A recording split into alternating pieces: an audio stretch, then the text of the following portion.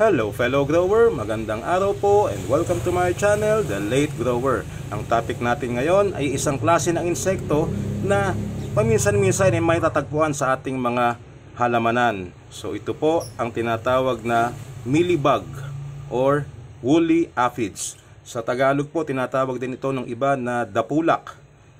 Ito po ay isang klase ng aphids na ang pagkakaiba lang ay meron siyang mabalbon na pangangatawan, kaya naman kung tawagin siya ay Woolly Aphids from the word wool. So ibig sabihin po ay mabuhok or mabalbon. Ang insektong ito ay kumakain sa katas ng ating mga halaman, kaya naman hindi magtatagal mapapansin mo yan, yung dahon niya ay maninilaw kagaya nito at unti-unting mamamatay. Pwede rin siya umabot hanggang sa mga tangkay ng ating halaman pagka napabayaan. Ito nga pala sa aking halaman na napansin ko ito na lumalabas, natatagpuan sa aking papaya at dun sa tanim na bayabas. Yung pong mga dahon ng bayabas, paborito ding bahayan nitong insektong ito. So in this video, pag-uusapan natin ano ba ang solusyon para maisalba ang ating halaman laban sa mga insektong ito. Ang tawagin ay Mealy Bugs at Woolly Aphids. Ang unang-una po magagawa natin kung ang halaman natin ay infested na talaga, marami ng parte ng dahon ng apektado, kaya ang magandang gawin po dyan ay tanggalin na ang dahon at sunugin. Huwag natin basta itatapon lang dahil yung pong insekto, lalo na yung mga lalaki ay nakakalipad. May pakpak po ang lalaking Mealy Bug, so makakalipad yan, makakapunta sa ibang halaman. Yung naman po mga babae ay nakapaglakad.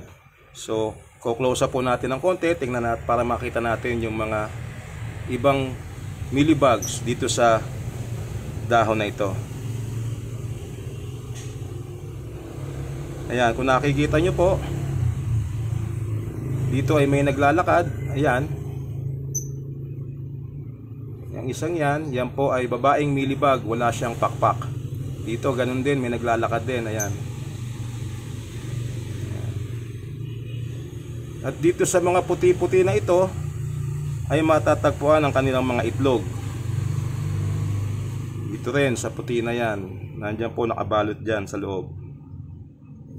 Yan.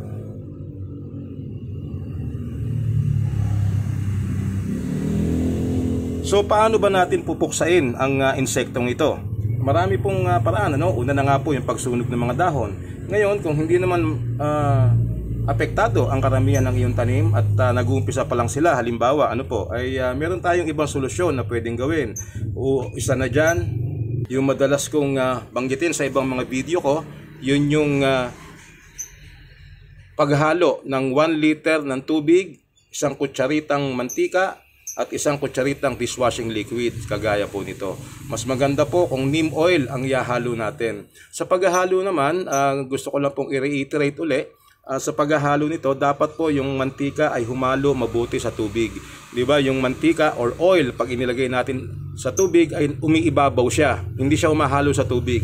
Ngayon, sa paglalagay ng sabon, ng dishwashing liquid, halimbawa, ay dapat humalo ang mantika sa tubig. So, dito po, makikita nyo, wala nang mantika sa ibabaw ng tubig. Meron na lang siyang konting bula na galing doon sa dishwashing liquid.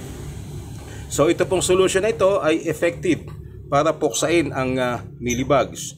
Isa pang epektibong paraan para mapuksa ang Mealy Bugs sa ating halaman ay ang paggamit ng or pag-spray ng 70% solution. Pwede po itong ipahid lang, halimbawa dito sa ilalim ng dito sa mga dahon na apektado. Papahiran lang yan ng 70% alcohol solution. So pwede pong kung meron kayo halimbawa yung paintbrush ng watercolor, pwedeng ipapahid unti-unti. Kaya lang kung maraming halaman ng apektado ay hindi praktikal na magpahid. So ang ginagawa ng iba ay inilalagay ito sa spray bottle at ini-spray. Ngayon sa paggamit naman po nitong solution na ito at ng alcohol, ang maganda po ay i-test spray muna. Test spray sa isang parte ng halaman para makita ang reaksyon. Kasi po, pagka nasobrahan, baka mamatay ang halaman. So, mas maganda na yung isang bahagi lang muna, isang dahon lang muna ang sprayan at in 48 hours ay obserbahan. Ganon din po dito sa alcohol, paggamit kasi matapang din ang alcohol. Ang iba pang solusyon ay ang paggamit ng commercially available insecticide kagaya po ng Sevin, Malatayon halimbawa.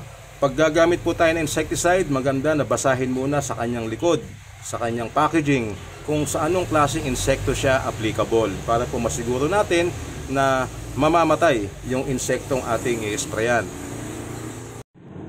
Sa pag-spray naman, kailangan po nating ulitin ang pag-spray. Halimbawa, nag-spray tayo ngayong araw nito, ulitin natin sa makalawa ang pag-spray. Gawin po ang pag-spray sa umaga or sa hapon na kung saan ay hindi na mainit ang araw. So bilang pagbibigay lang ng konting result ng aking pag-spray, ang ginawa ko po kasi dito sa aking papaya na ito ay in-sprayan ko nung dishwashing solution na may kasamang mantika. So dito po, ito, pag after one spray ay marami nang nawala sa kanya. One spray pa lang po ito, about 90% na nawala sa kanya, although may naiwan pang konti.